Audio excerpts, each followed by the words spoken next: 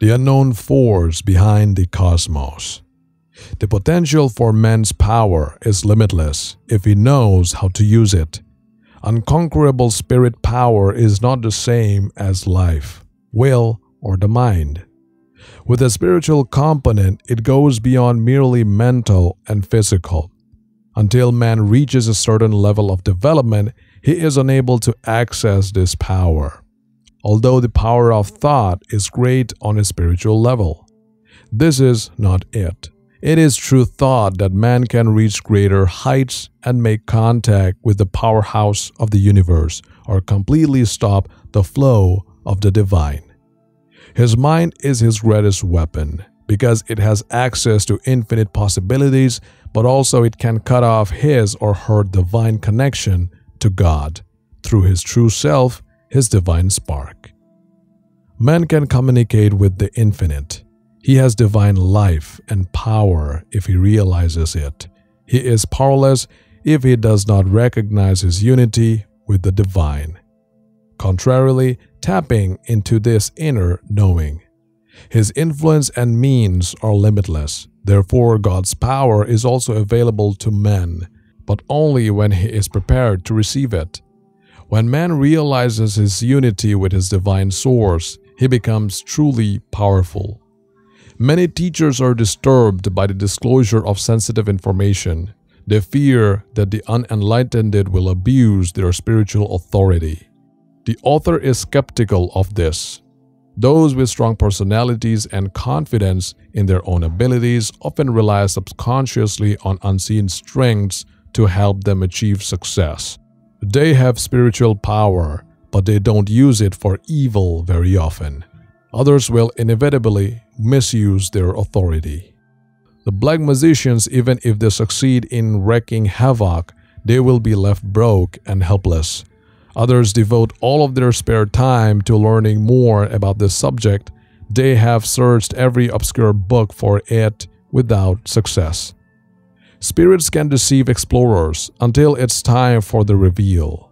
Man is prepared for his oneness with the infinite when he abandons all vain pursuits in his quest for truth and no longer comes into conflict with the infinite. Some may view subconsciously obeying the will of the whole as weak, but it's the key to a life of almost infinite potential.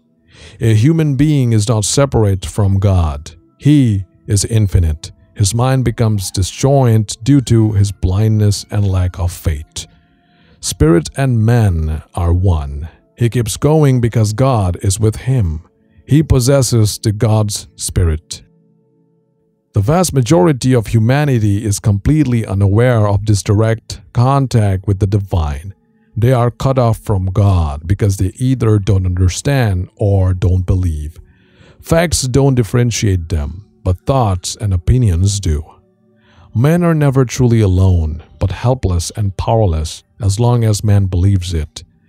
Man transitions from being powerless to being infinite when he realizes his oneness with the infinite. One moment he is in the desert, weak, isolated, and far away. The next he realizes he is God's son and is entitled to all son rights. He realizes right away that he is inseparable from his divine source. He also realizes that all the power of the universe is his to use. This demonstrates man's inherent intelligence. Thought is not spirit strength, but it does unite man with limitless potential. Letting the divine infusion in or stopping it breaks off communication with God. Therefore, man is his own perception. A person who rejects God and his power is as helpless and miserable as if he does not exist at all. But if he truly believes that he is one with the infinite, then that is the ultimate truth, and he was born as the Son of God. A man's life is restricted if he considers himself merely a physical being and can't seem to get past it. But if he takes himself spiritually seriously, he finds out he has spiritual gifts. If he thinks his job is too difficult or that he isn't up to the task, he will view it as such. But if he believes the task is simple or within his capabilities, he will discover that his assumption was correct and will have no trouble completing the task. By having faith, a person is instantly coupled up with the spiritual power of the universe, thereby gaining unlimited strength. Because of his divine spark, he can commune with the sacred flame and become a god. Man must undergo a divine transformation before he can inherit the divine. He needs to adopt a spiritual way of thinking.